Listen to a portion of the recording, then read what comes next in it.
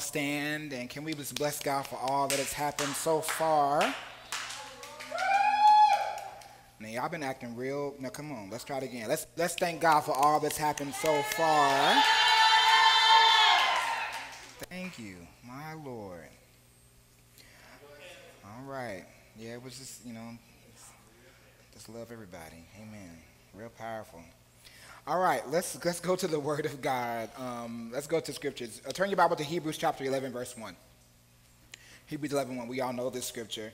To all of our online viewers, hey, I'm so happy that you're here. So happy that all of you all are here. Very much online, Facebook and YouTube and all the kind of stuff. If you have a Facebook account, grab your phones real quick and share it. Share the live. Hey, let me share this out to my peoples and let them be encountered by Jesus as well. All right, Hebrews 11. Hebrews 11 and 1. And I'm going to go to another scripture too. It'll be on the screen. Hebrews chapter 11, verse 1. I would admonish you all to please pay attention today. I think what the Lord has is going to be very helpful. And so you need it. Amen. All right, Hebrews 11:1. We should know this. Now faith is the substance of things hoped for, the evidence of things not seen. James 5:17 and 18 says, Elijah was a human being, even as we were.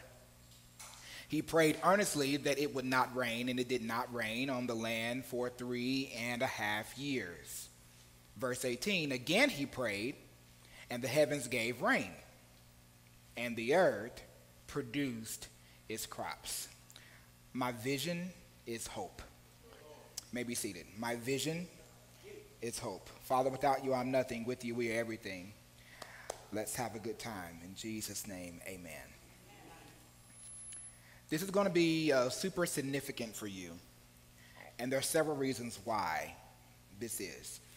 We started a conversation on Thursday. If you missed Thursday's Bible study, please go back and watch it. It was great. But we started a conversation on Thursday, and the concern for me is, and there's no really other way to say it, we are really a selfish people.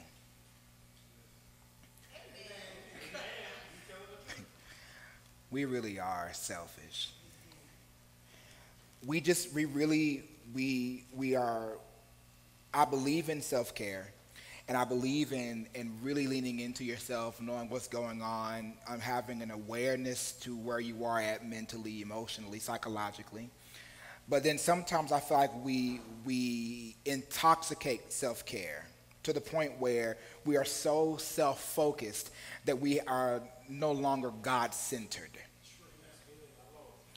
And I think it's so important that we cannot lose vision and we cannot lose focus on what God is trying to do and what God is trying to say. So, let's dive into this and see where we get to and how much we can get through. The greatest offense to breakthrough, any kind of breakthrough of any sort, is disappointment. When you are disappointed, you are full of whatever that disappointment is until you feel like you're ready to move on. Now, this is going to be a quiet service. Maybe by midway, y'all be all right, though. Here is the great concern with this, though, as we are moving through. We all long for and desire encouragement. We want encouragement. We need encouragement. I think you need encouragement, and encouragement's not bad. It's really good. But even the encouragement that you receive from other people is nothing but like supplements you take. It can work or it cannot work. If you have a headache, you take a pill. Sometimes that pill works, and then sometimes that pill does not work. But you have to find something that's always going to feed your soul, positively feed your soul. Mama Sharon and I were talking about food and counting calories and stuff on Thursday. And I never did that until I took weight loss seriously. But the concern is a lot of us will just see something that looks good, but we don't look at the actual benefits of it or the disadvantages of it because we don't want to take time to look at the back of something. We see it, we want it. Versus like, let me see if I eat this, if I take this, then what exactly will this do? How will it benefit me? You can eat anything, take anything, as long as it's within reason and according to serving size. But we don't like that because we want, 15 donuts instead of 1. That number on the back is per serving size, not per the entire container. So that $2.90 for that one donut is not for the whole box, it's for one donut. There's 8 of them in there. Okay. Help us, Lord. Each of us have a responsibility, though, to maintain our level of hope in our lives. Each of us have that responsibility. Say, I am responsible for my hope. Many people, though, live in a place of famine because they always want someone else to bring them some good news.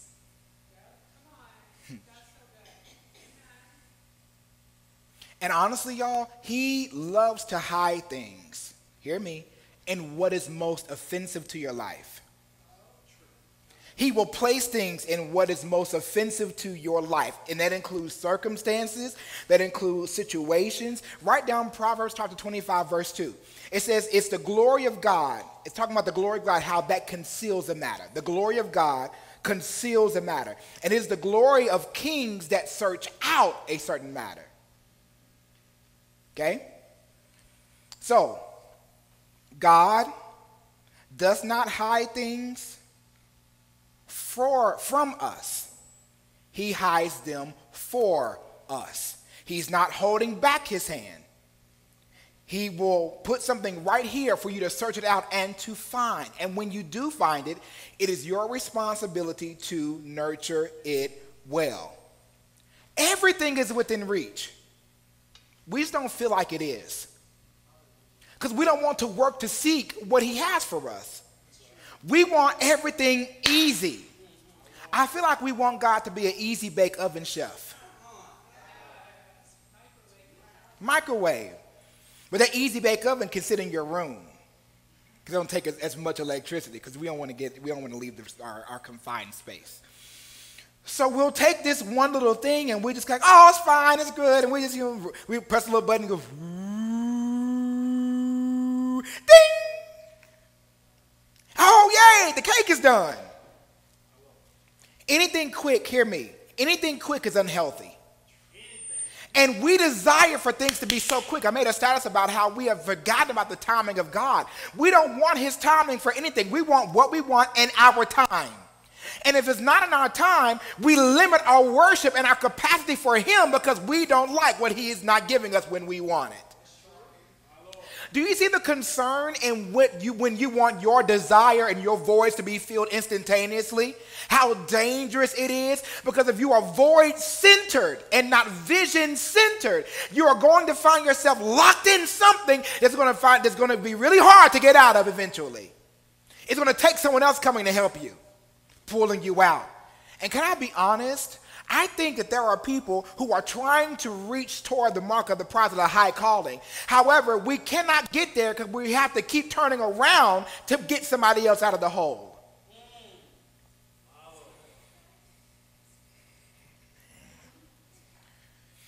So the kingdom of God is within reach. Say that with me. The kingdom of God is within reach. Many live with this theology about kingdom that is present, but we never learn how to search out the treasures that the kingdom has for us. The kingdom is full of so many things, but man, we don't take time to search out the beauty of what's there. The kingdom of God is fully loaded, y'all. It's like a bank that you walk into. You know you have the money there, but you never leave the lobby to talk to a teller. You know you have the ability to go up there and say, hey, I want that. I need that out. But you never do. That's the sad part.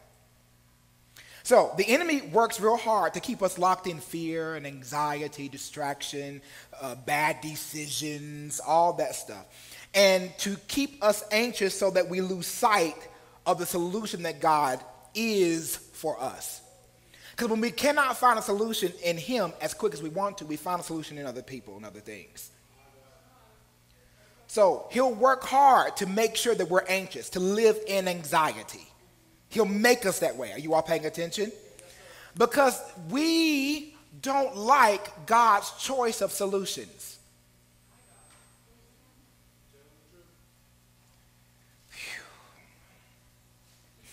So God intends to work the impossible only through yielded people. But we cannot be yielded people if we're distracted people. So hope always positions you for surrender. It keeps you in a place of surrender. But hopelessness will rob you, listen, of the beauty of sacrifice. Hopelessness robs you, takes you away from the beauty of what you have to give up. Here's why I say that. Because when everything is good, oh man, we all right. But the moment that something comes in to rob us of hopelessness, I'm not giving up nothing. I'm not praying. I'm not fasting. He didn't do it before. What makes you don't think you're going to do it again? See how that snake pride rises up? Because it takes away everything that all of our history becomes a waste when we lose hope. Hope is the long-term view. That's really the point. We all have a testimony.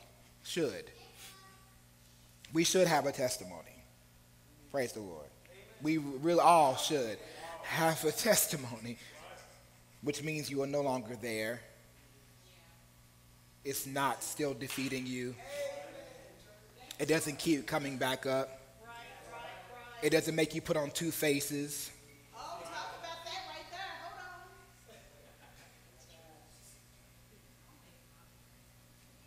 You know, we love to play, hopscotch, 1, 2, 3. Because, hey, how you doing? And then next to you're like, hey, what up? I'm trying to figure out the difference. It takes a lot to manage two personalities. And the fact that you keep living it out proves that you are really struggling with insanity. So the testimony is so important. We must realize the importance of testimony. Someone screamed the word testimony.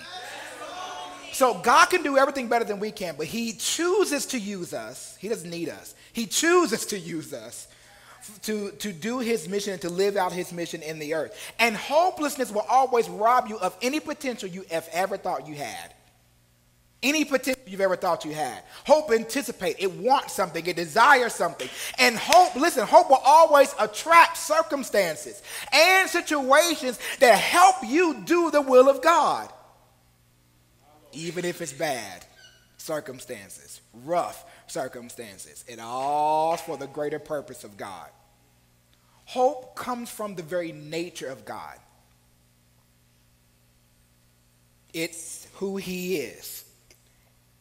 Hope is a product of actually living a surrendered life. That's why the devil is after your surrender. He can only have it if you give it to him. But the reason why he is after your surrender so much so is, because if he can get your surrender, he gets your hands lifted. And if you get out of position as a worshiper, you go right into war. There is no gray area between the two. It's either worship or it's war. And the moment that you come out of worship, you go right into war. The struggle is only real to people who submit to war. That's right. The struggle is so real, and we go through so much, oh my gosh, every single day, every single week. It's only worse to those who are not surrendered. If I keep my hands lifted and keep my eyes fixed on him, I don't have a reason to look at anything else. Nothing else gets my attention. And we live so distracted trying to figure out why is so much going on? Because you're looking at the wrong thing. When's the last time you had a vision exam? To look at it and see, hey, what's going on with me? Why is my focus off? Why am I distracted so much?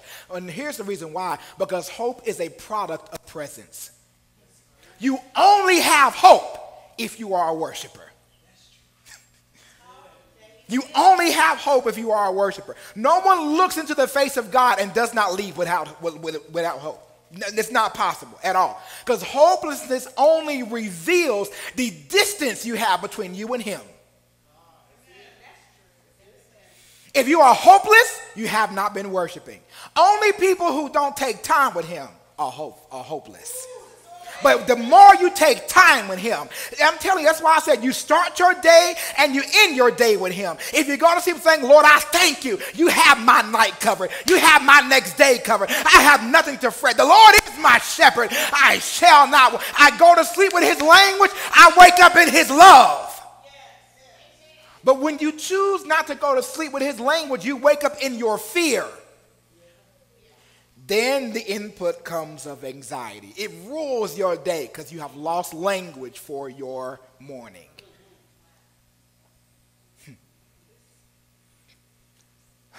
I want us also to get out of the habit of this whole common sense thing. Because we need things to make sense to us. Anything with God does not make sense. I was talking to somebody last week and I was telling them if people aren't asking you what the heck you're doing, then you're probably in the wrong. If they're asking you that, you're in the will of God because you can't explain it. Nor should you be explaining it to people who have no commitment to your future or destiny. Praise the Lord. So if it makes sense to you too much, it's not God because God doesn't make your sense. You have to learn how to be okay with walking in the valley with not much instruction. You have to be willing to learn to walk in the valley without much voice.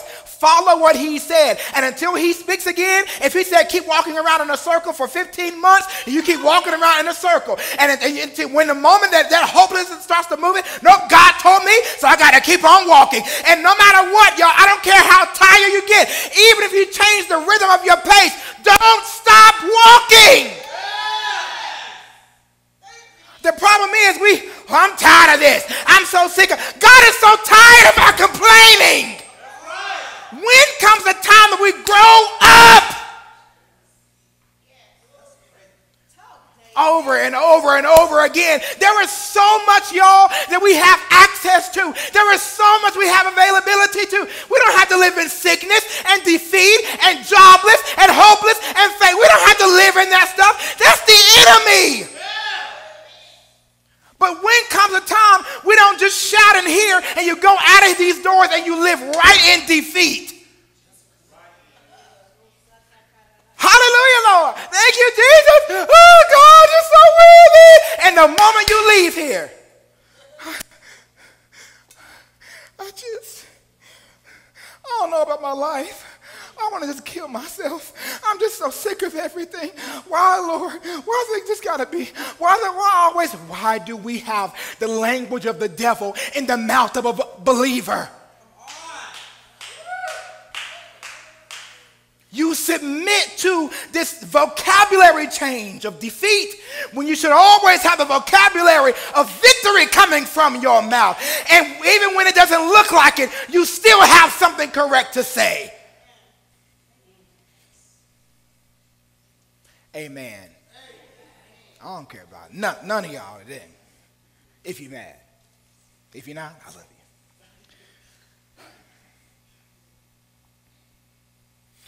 Because the more that we keep submitting to fear, that means men controls your life. The more that we keep submitting to fear, that means the more men control. I have to look a certain way. I have to put on a facade. I have to learn how to fit in correctly. So I got to make sure that, that if fear controls, I got to make sure I'm looking the part so no one can tell I'm fearful. But you living in fear invites you into people pleasing. And in that people pleasing, there is no changing or challenging or transformation going on in your life. Sometimes the reason why we're so stagnant is because we don't want to simply evolve and stop people pleasing. What if they leave me? What if they abandon me? What if they stop talking to me? What if they hate me? What if they're not a fan of who I am? What if I lose people? What if I can't go there anymore? What if I can't do that? Sometimes it's not God's punishment to pull you away. It's his promise trying to take over your life. But if you get so mad at what you're losing, you'll never see the benefit of what you are about to gain. Sometimes gaining is emptiness. Oh, Glenn, come on, wake up. Sometimes your emptiness actually is you meaning that God is getting ready to blow my mind. If something is empty, that means I'm actually doing all right. For years, I've been wanting a Hammond organ. For years, y'all, years. I was telling my mom, Mom, I want to have a Hammond organ. I looked at prices, all these prices were expensive. And so I got this house, and I always kept an area clear for it. Because I knew God was going to bless me with a Hammond organ. We didn't like the situation in which it came by. But Mama Sharon said, I got an organ, you can have it, because I ain't going to do nothing with it. But I kept the area clear. Why? Because I knew that something belonged in there. I knew, so I kept the area prepared, because promises only come to a prepared people. So I kept the area clean because I know that God has something for me. Let me ask you a question. What do you keep feeling that God says leave it empty? Because God says make room for it, and don't you put nothing there. And the way that God can tell if you are really ready for the promise is if you keep it empty. I don't put something in there because I need something there. I wait until the right time for it. So I don't use a temporary filler. I don't use a momentary thing. I don't get a little temporary little boo thing in the meantime. I don't care what it looks like. I will wait until the right thing happens for me. And until then, I will be content with what I don't have, because I know eventually I will have more than enough. Hallelujah. Hey. Here's the concern. Praise the Lord. I wasn't supposed to be doing all this today. Praise God. Woo! All right. Write down Psalm 42, verse 5. Psalm 42, verse 5. Why are you cast down, O my soul? Why are you disquieted within me? Hope in God, for I shall yet praise him for the help of his countenance. The complete Jewish version of the Bible says that it talks about how the salvation comes from his presence. Here's the concern, y'all. If you don't get in his face, you'll always look like you. I can tell who's been with God based on how you're looking that day. By the way you walk into a room, if something shifts, I can tell. We can tell. But when you are so consumed with everything on the outer, it is very obvious to people who know God. Why? Because all this other luggage is offensive in the presence of God if you won't surrender it. You have to learn how to surrender and throw it all. And you cannot choose to hold your stuff and try to lift your hands at the same time. Because your hands are full, which means God can't fill them. You can't lift a full, consumed heart to God and ask him to cleanse it when you won't get rid of stuff in the first place.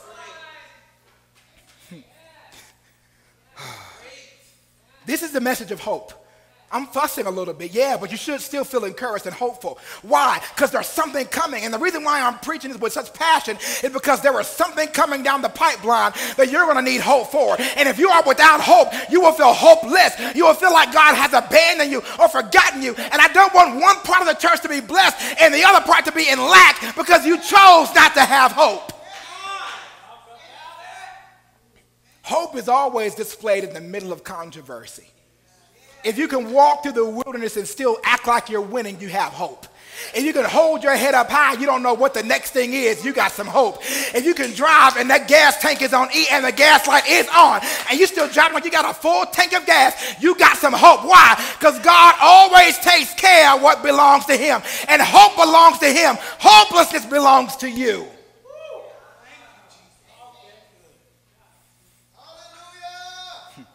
Ezekiel 39:29 says, I will not hide my face from them any longer, which means God said, I'm not going to hide my face at all. I'm going to show them everything. I have poured out my spirit on them. He's not hiding anything, which means, y'all, my point for bringing up those two scriptures is simply this. If you get in his presence, there's no way you can leave without hope. Hope comes from that place. And if you realize, y'all, listen to me, if you, this week, you're going to be challenged with them same old things you keep surrendering to in the former weeks. But what stops the same thing coming is if you do something different. Y'all feel me? Because if you do something different, that means something has to change. If the devil knows he can't get in the same way, then why would he keep on coming in? Y'all feel me? If the devil knows you leave the back door unlocked, he's going to keep on walking in. But the moment he tries to Oh man, what happened? He has to find a different way. But when a house is built on hope, he can't find a way in, and he may try to walk around the perimeter, but because my angels are positioned in the right place, I have nothing to fear. We say scriptures like all things work together for the good of those who love the Lord, called according to his purpose. We love that scripture, right? We'll say it in the face of tears. Just in there crying, all things, Lord, you told me this. All things work together for the good of those that love God. You're just all emotional. The concern is you have a great offense to what God is using to make things work together for you.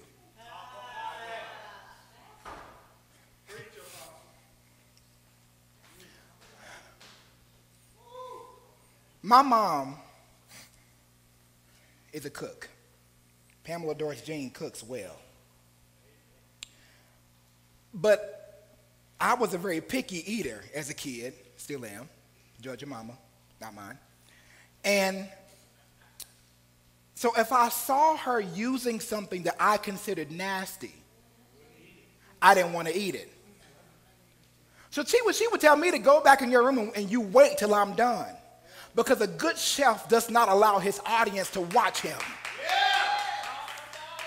So I would have to go and sit and wait. But when she said, and I heard that, when I heard that on the table, I knew that plate just hit, and she would say, now come and eat. And it would look extremely good.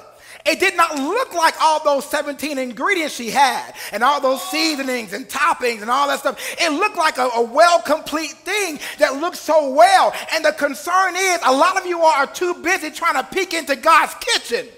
And you've grown an offense to what he is using to work all these things for your good. Here's your problem. You don't like that he let you in divorce. You don't like that he took away your friends. You don't like the way he said leave that job. You don't like the way he said change that, move here, go there, take away that, stop doing that, leave them alone, block them, delete them. You hate that. What you don't see is there is a promise on the other side that is going to look so great if you hold on a little while. You're so mad, and you don't even know it.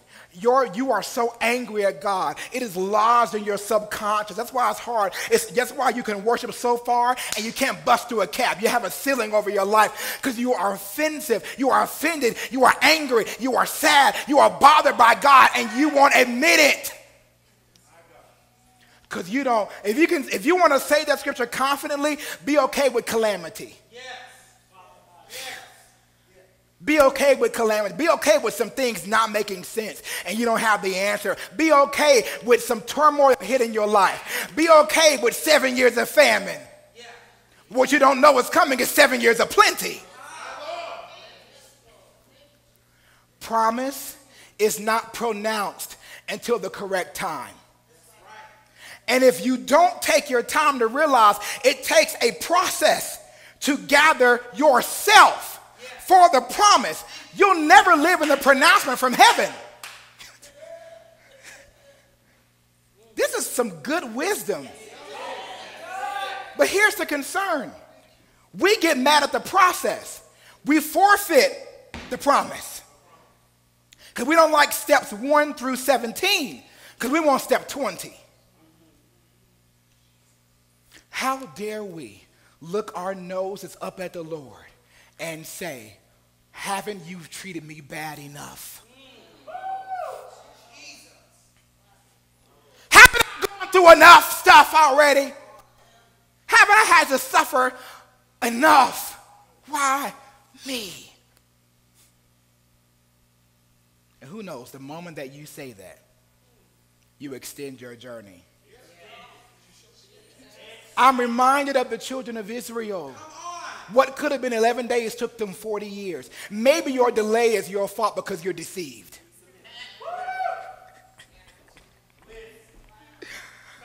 Maybe your delay is your fault because you're living deceived. Maybe your delay is your fault because you don't like his deity, what he's doing in your life and how he's doing it, because you want to become God and you think you can do better. And let me tell you something. You control every living person in the world and you tell me that's an easy job for you to do. because you want your life to change in the way that you want it to be. You can't be God. And the fact that we try to be God is outrageous. It shows how lunatic some of us really are when we start to step in and become what God is. He's God. Shall we be reminded about who he is and how he is and what he is, where he is, all the things about him? He is God, Elohim, El Shaddai. He's everything that we need. And the moment we try to take on his persona to change our process, we submit to a life called hell. I'm not going to get done at all. So I will say this last thing, and we'll have part 2 next week. Ready?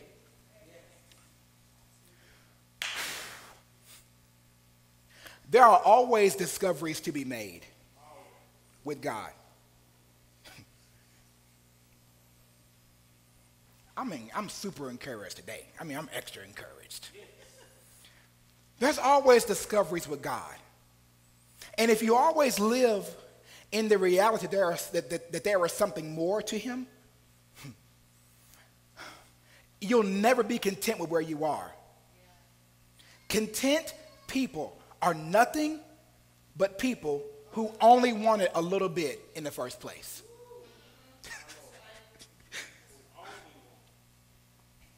It's like being a gold digger. You just, you know what I'm saying, Forky? You just, okay, I'll do what I got to do until I get it. Okay, I'm done. You ain't call me, you don't text me no more, you don't invite me over, you don't have no dinner for me. You ain't send me a little kissy face emoji in the morning. You're like, man, what the heck is going on? Why they treat me this way? You don't like to be used. You don't. Everybody in here, shake your head no, because you don't like to be used. All of y'all. I said, wake up. You don't like to be used. So why did we use God? I don't use him, Apostle. I don't do that, Pastor. What are you praying real hard for right now until he answers? What prayers do you have reserved only because you feel like you need this real bad? And the moment that you get it, you're going to be done. So, yeah, you've been using God. So there are always discoveries, but discoveries, hear me closely, discoveries are made in the valley.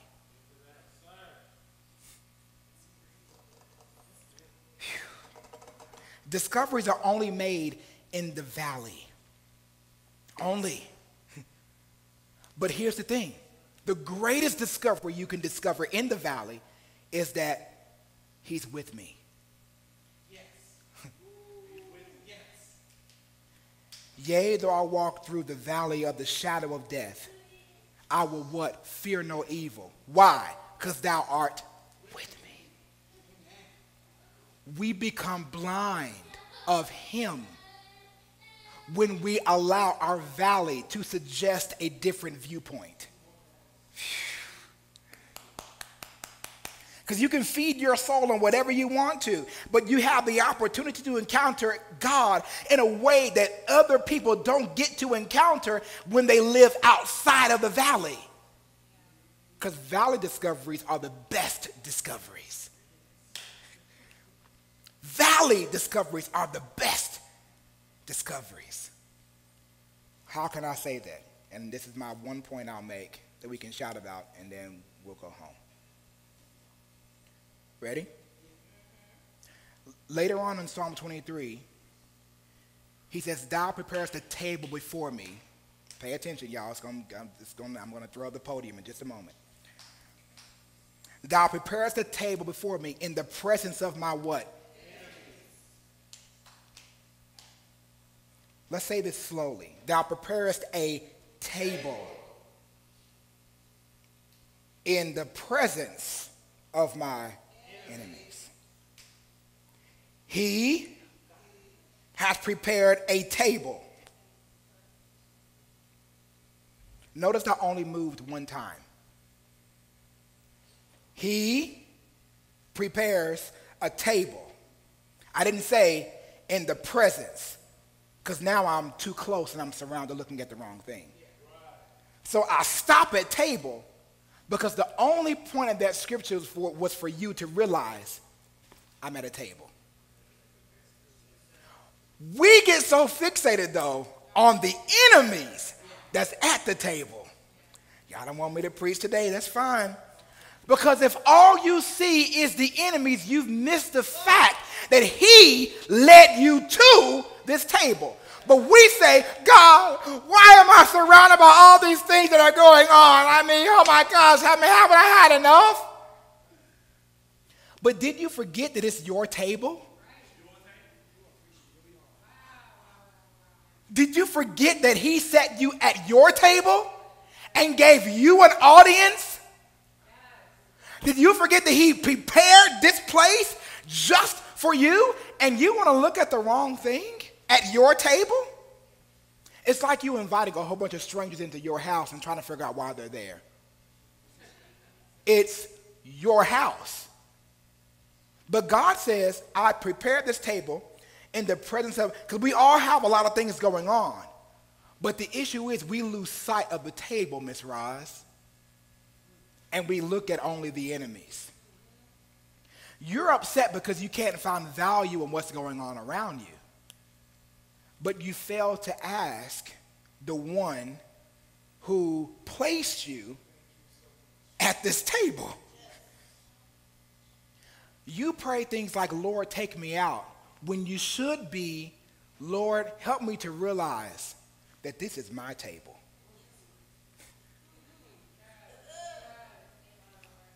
I don't have to get up. This is my table. I don't have to be moved. This is my table. And when you realize you are the owner of the table, you won't allow the audience to bother you. Yes, it's enemies, but at the table, they don't have access to you. Why? It's your table. Why do we live in defeat? Let me help you, and I'm done. The issue is, if you see a lot of your enemies, you were at the right place.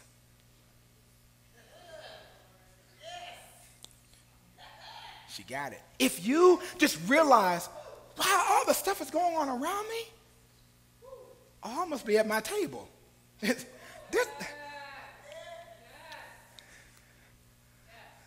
Two people. Thank you all so much, two people, for getting this understanding today. I believe you're going to live in great victory this week. But for all the rest of it, let me rewind and play it again for you. If this is your table and you're focused only on him, and if all these enemies are around you, I don't have to pray to get away. I have to pray to stay focused. Because the more that I'm focused, I'm not concerned about all the other things going on around me. Here is why, y'all. Because why would God sit me at my table for me to be devoured? Why would God sit me right here and allow me to be trashed and allow the lion to come in to eat me up and all these things? Why would he do that? So because he's not, sit down, bud. The reason why he's not going to do that, you're in front of my camera, sit down. The reason why he's not going to do that, they were like, Chris was like, the camera. I'm glad you focused, woman of God. Here's the concern.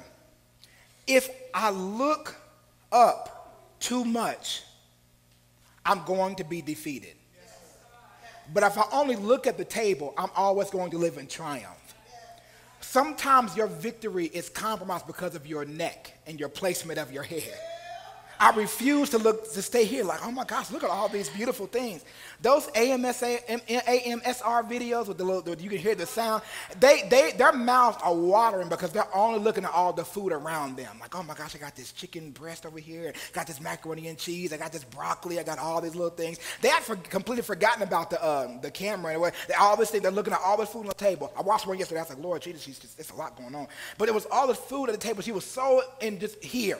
She didn't even look at the camera no more because she was focused on what's in front of her. My point is, and I'll stop here, learn how to fix your eyes on the table. If you learn how to do that, you won't be tormented at your table.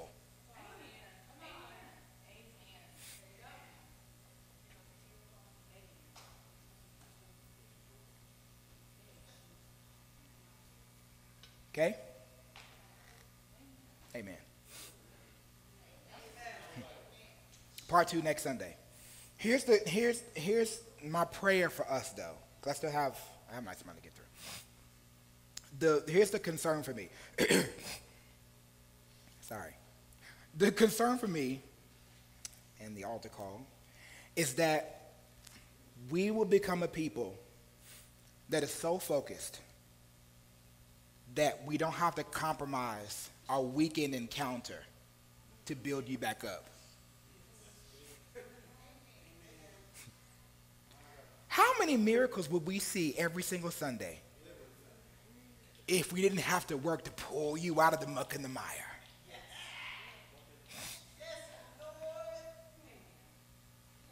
Today was a push. We just had we had a great breakthrough at the stream service. It was some good traction going on. But I'm telling you, the way you live your life will break a level in the spirit that will cause us all to fall because of your disobedience that week. So the moment that I give into my flesh, I give way and suggestion to the face of the enemy. I'm focused on the enemy. And that means that when I take this platform, when I come in here and sit in the seat, that everything can be compromised because I refuse to look away from my enemies. This is the place of the table. Rivers Church, this is the table. And we get to sit and feast. Because at the table is nourishment. Nourishment. Chris always, every time it's time to eat, he's like, nourishment. He's a nourishment. And the moment that we choose to say, you know what? This is my opportunity to have a community feast with believers. At Sunday at 3 o'clock, Thursday at 7 p.m., I get to sit amongst my community. And I may come in here with my head down a little bit, but when I get to the table, because my joy is contagious, the person sitting next to me, their joy jumps on me, and now we're both joyful. Because I don't stay away from the table when I don't feel like it. I come to the table because I know there's something here for me that I've got to get, and I'm not leaving here until I get it. That's why Jacob held on as long as he did, because he said, I know you have what I need, and I will not let go until you bless me, and I'm not going anywhere. And you may look like a fool, but I'd rather look like a fool, and my faith is increasing at the same time. Why? Because holding on to what people can't see doesn't make sense to them, but it sure should make sense to believers. I hold on. Hold on. And even when I feel like I'm losing grip, I still hold on. The strength of God comes into my arm, and I can hold on a bit longer. And until I see a change, I'm not compromising my seat at the table. Because what happens when we go out to eat and it's taking too long? We be like, where's the waiter at? We've been here for all this time. Where are they at? I see over there. Hello? We ready? Banging on the table and stuff. Leave a 1-star review. We do the same thing with God. Hello? You see, I've been waiting like, hello? Then you get up and leave because there's been no service. And it's not the fact that there's been no service. You don't like the last thing that he said. All right, altar call. Because y'all don't want to talk to me today. You can't treat God like he's your server. We're not going to be a people like that. Okay? Amen? No. We have the honor of serving him. Honor. So let's always treat it that way. Because the moment that we change seats is where the dishonor comes into play. Okay? Amen. Father, my prayer today is that with part 1 of this message, you have caused a revival in our hope. You have ignited us And I just believe, Lord, by faith, that we're not going to walk out of here feeling the same, going back to a same situation with the same emotional attachment to it. But help us to see something differently. And I bless you for that. In Jesus' name, amen. Let's thank God for all that he has done. Amen.